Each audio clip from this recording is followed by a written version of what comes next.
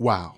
So the monsters had a damn field day this episode. I mean, they really got out and sowed their royal oats. And it's all thanks to Kevin and his new monster boo thing. So yeah, we gotta thank the new power couple for shaking things up, although the romance was short-lived unfortunately. Plus, it sucks to say, but we lost a few people too. But we'll get into all of that soon enough. Right now, let's get into the recap for episode 7, All Good Things. So the episode starts off at Colony House with Fatima and Julie as they discuss Fatima's big day. The day she got stuck in the town, and Julie tells Fatima that it's a weird thing to celebrate, and for once I actually agree with Julie. Shit, I don't think I'd be celebrating anything actually until I got out of there, but that's just me. But Fatima responds to Julie by telling her that it's more of a celebration of survival, just to remind people that it's possible. Then Fatima pulls out her favorite cardigan to wear to the party because throughout the year, she normally just hides it from Trudy, because we all know how Trudy gets down when it comes to stealing other people's clothes. Then Ellis shows up a little tipsy, inviting the girls to join him, but they decline. So he takes off to find Victor instead, which is pretty funny. Then Fatima reveals to Julie that Ellis is getting drunk because days like these reminds him of the people who didn't make it. Then we jump to the kitchen where Ellis is trying to get Victor wasted while he searches for peaches in the cupboard. Because if you didn't know by now, Victor loves peaches the same way Kel loves orange soda. And hell, he might even love peaches even more than that, but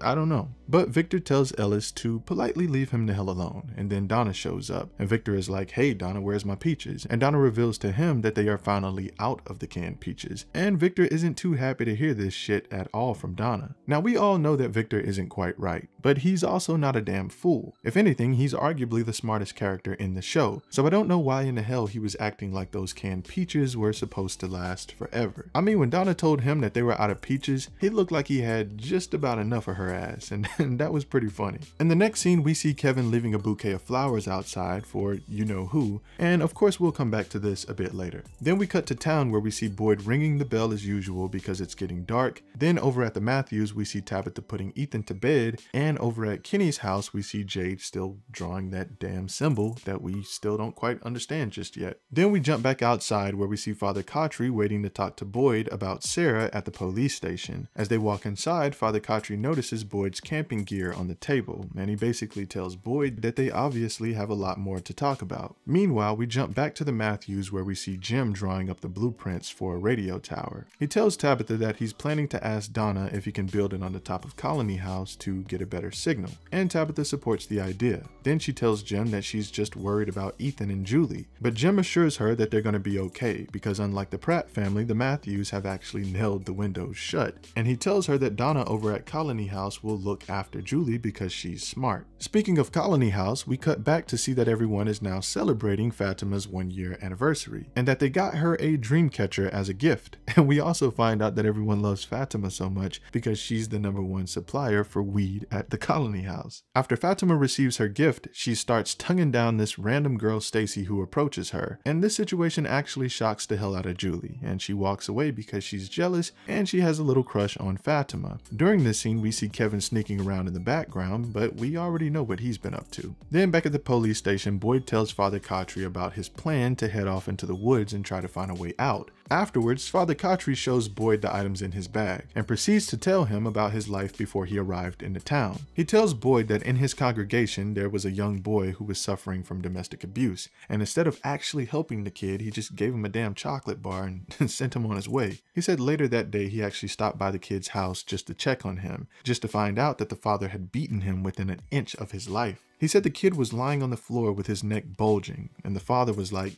he'll be alright. So Father Cautry beat the shit out of the guy, which was well deserved, might I add. And I guess he just took the chocolate bar from the kid because he said he saw it in the kid's pocket when he was lying on the floor, which was kind of strange. But he says he later ended up at a bridge where he was drinking, and he said God spoke to him and told him to get back in the car and keep driving. And of course by this time he had arrived in town. After Father Cautry's backstory, he reveals to Boyd that he has Sarah tied up in the basement of the church. Then Boyd was ready to light Father Cautry's ass up because he was so stern before about putting Frank in the box, and now this makes him look like a hypocrite. But he explains to Boyd that Sarah might be the key to getting out of this place, and after hearing that, Boyd was willing to listen. Meanwhile, we cut back to Kevin over at Colony House while his monster boo thing Jasmine tries to persuade him to let her inside. Kevin finally gives in and grabs the biggest crowbar that he could find. So yeah, Kevin is a loner, and apparently he has no friends at Colony House. So of course when a pretty young monster boo thing like Jasmine pulls up, Kevin is ready to pounce, and he is obviously not thinking clearly. Downstairs during the party, Ellis overhears some random guy talking about dimensions and how the town is a pocket dimension. And he is absolutely right, but Ellis is not trying to hear this shit tonight. So he tells the guy to shut up, and things escalate to the point where Fatima shows up and tries to prevent a fight. And as Ellis and Fatima begin to walk away, random guy says get him out of here before he shoots up the place. Now this response really triggers Ellis, but before he decides to go over and bash the guy's face in, he tells Fatima that he's just going to go upstairs and lay down. After Ellis walks away, the random guy says like mother like son, and then Donna chin checks his ass. Now there is some strong foreshadowing in this scene. First the random guy says get him out of here before he shoots up the place, then later he says like mother like son. So yeah, I'm not going to discuss this anymore because I don't want to get into spoiler territory, but you guys are free to talk about it down in the comments below, because we're actually getting some hints here about Ellis's mother, which is Boyd's wife, Abby. Then we jump back upstairs where we see things are really heating up with the lovebirds, Kevin and his monster boo Jasmine. As Kevin begins to finally get himself a little action with monster boo, things seem to be going well until she bites out his damn tongue, and Kevin really begins to reflect on his life decisions. Because this one was definitely the dumbest one, Kevin. Back downstairs, we see Fatima approaching Trudy, who also seems to be a loner at the party as well, just not a dumbass like Kevin. She notices that Trudy seems a bit sad, and Trudy tells her how she'll never get a party because no one likes her. So Fatima decides to cheer Trudy up by letting her wear her favorite cardigan, and then Trudy runs off all happy with Fatima's sweater. Then Julie approaches Fatima and asks her about the girl she was kissing earlier. Then Fatima tells Julie that her and Stacy were just messing around and that her and Ellis are actually serious. And then Julie decides, since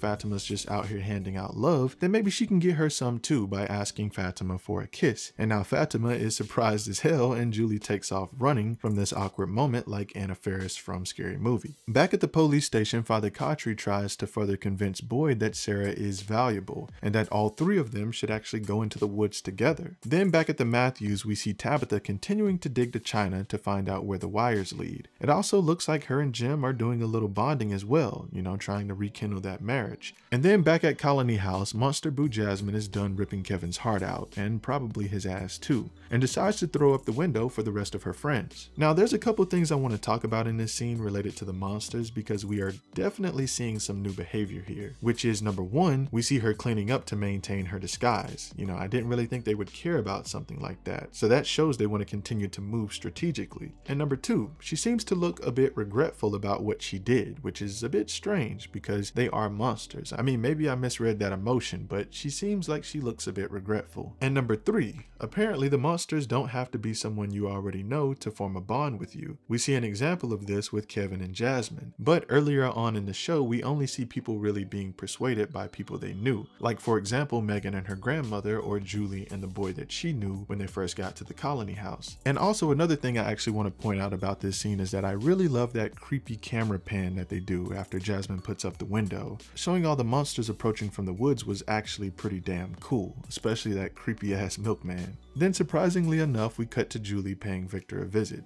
Who would have thought? Because she claims that she had nowhere else in Colony House to go to. And a lot of you guys actually called this down in the comments a couple weeks back. You said that Julie would be running back to Victor, or Victor would eventually end up saving her. So there you go. After Victor lets her in, she begins to bombard him with questions like, why did he dig the graves? And what is it that's so special about two cars arriving in the town at the same time? And why is he packing like he's going somewhere? Basically all the same shit that we the audience also want answers to. During this time at Kenny's house, we see that Jade stumbles across a picture in the notebook that he got from storage that has a picture of young Victor in the background, and I'm like 90% sure that that's the same notebook that he got from storage. And we're not really sure what this means yet, because it's not really a surprise that Victor is in an old picture, because we already know that he's been there for a really long time. But it is interesting because I think once Victor and Jade actually link up, these two can really come up with something as well as far as getting out of the town. Then we jump back to Colony House just before all hell breaks loose, where we see Trudy is on her way to give Fatima her favorite pillow. But unfortunately, poor Trudy doesn't make it because she gets lured into a room by the monsters. Now in this scene, I would say Trudy probably deserves to die, because if all it it takes for her to be lured into a room is her curiosity as to why someone is laughing at a party. I mean, there is so much commotion around her. I mean, it's a party, so why is this the one thing that captures her attention? Now, of course, saying she deserves to die is a bit harsh, but the most I would have done personally was just peek through the damn door just to see what she was laughing at. I mean, I don't know if I would have walked in the room and approached her and actually asked her what she was laughing at, but I mean, whatever, at least no one has to worry about Trudy taking their shit anymore. Then we cut back to the random guy where we see blood dripping down on him from the second floor of the house, where we see one of the monsters staring down, smiling at him. And I gotta say, this is actually another pretty dope creepy camera shot here. I mean, there seems to be a lot of those in this episode. But at this point, everyone in Colony House begins to scream in terror and run for their lives. We see Victor and Julie escaping through the window, and we see Donna driving a van full of people trying to get them safely to town. Once outside, Victor tells Julie that they need to head to the woods after he sees the kid in white. Of course, Julie is frightened because she knows that these things live in the woods, but Victor assures her that if she wants to see her family again, they need to go to the woods. Back inside Colony House, we see Ellis on his way downstairs. He then walks into the room where Trudy was murdered because she was still currently wearing Fatima's sweater, so he thought it was her. While in the room, one of the monsters began to approach him, but the guy's a quick thinker, so he decides to jump out the damn window, and then he proceeds to jump off the roof. Survival of the fittest right here.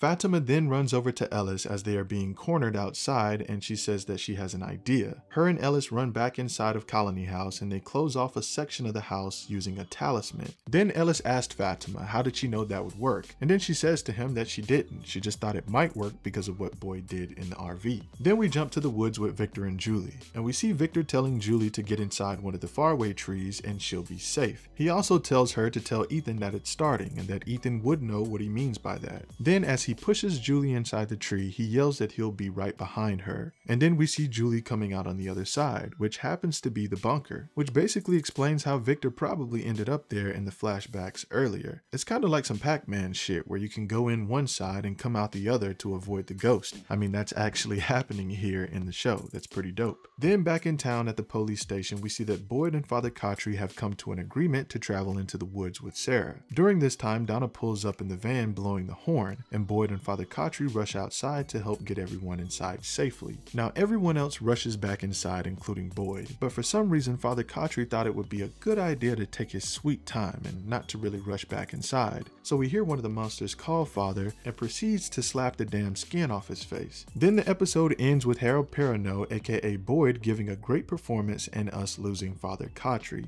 You know, I actually liked Father Khatri. I thought he had one of the stronger performances throughout the show. So anyway, here we are. I know you guys have been waiting for things to pick back up in the show again, so let me know down below if you guys were pleased with this episode, because I most certainly was. So we know now that Jim actually has a blueprint for the radio tower, and Tabitha is obsessed with digging, and I wonder if she'll actually find anything. Also, Victor obviously has a plan to do something, but we don't know what yet. But I do know that earlier on we see a drawing on Victor's walls that confirm that he does know where some trees will teleport you to, but not all of them, which is quite interesting. And what do you guys think the random guy meant when he made those comments about Ellis being an animal like his mom was? And of course, if you guys can think of anything else that we might need to discuss from this episode, be sure to list it down below. But there you guys have it, and if you enjoyed the content, you know what to do. Thank you for watching.